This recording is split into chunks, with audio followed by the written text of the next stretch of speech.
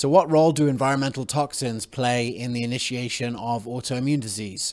We saw Dr. Aristo Vojdani at the conference, and we sat down for a few minutes to ask him exactly that. So Dr. Vojdani, why do we have such a massive increase in the number of autoimmune diseases in America? According to Autoimmune Disease Association, 53 million Americans are suffering from autoimmune diseases. And according to National Institutes of Health, genes are responsible for 1/3 of autoimmune diseases. The triggers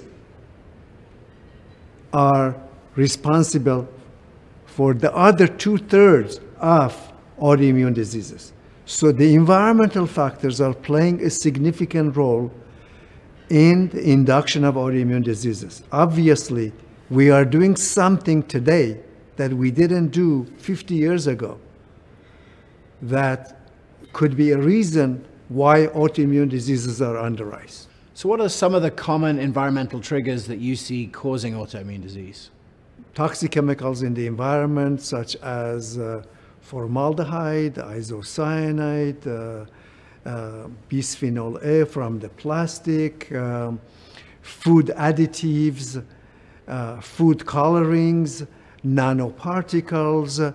In fact, an article published in the Journal of Autoimmune Reviews showed that due to addition of some of these factors into the food, there is direct correlation between the amount of some of these new material we are consuming today that we did not consume 20 years ago, 50 years ago.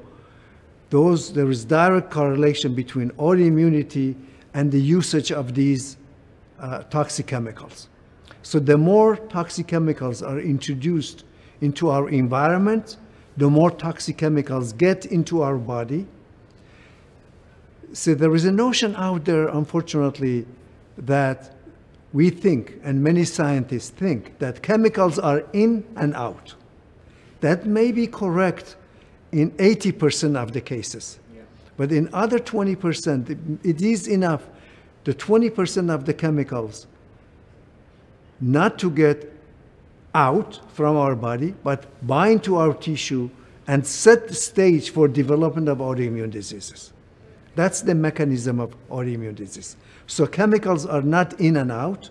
It is enough small amount of chemicals to bind to our tissue and induce autoimmunity, which more than 100 of those autoimmune diseases are well recognized these days. Doctor, it seems like in the last couple of years there's been more of a focus on the fact that some of these autoimmune diseases are reversible.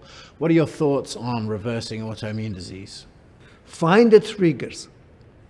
The trigger could be chemical in one person, infection in another person, could be gum infection, could be bacteria in the gut, or certain foods such as gluten, dairy, other foods.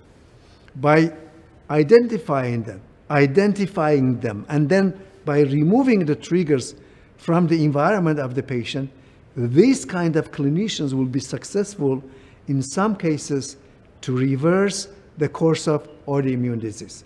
So the message is here that the earlier autoimmune reactivities versus autoimmune disease. Reactivity is when the patient is making antibody, but doesn't have loss of functionality. When the patient is losing functionality, maybe it's too late. We can only stop it. But if we can detect at the early stage autoimmune diseases, that's my job, that develop biomarkers for that. Yeah. Then we can identify the triggers, remove the triggers, and prevent progression of autoimmune reactivity to full-blown autoimmune disease. So there is a window of opportunity of probably 5 years to 10 years. You detect antibody first, identify the triggers, remove the triggers, and then that patient is not going to progress to full-blown autoimmune disease. So the bottom line is detect, remove, and repair. That's my really final message for prevention of autoimmune diseases.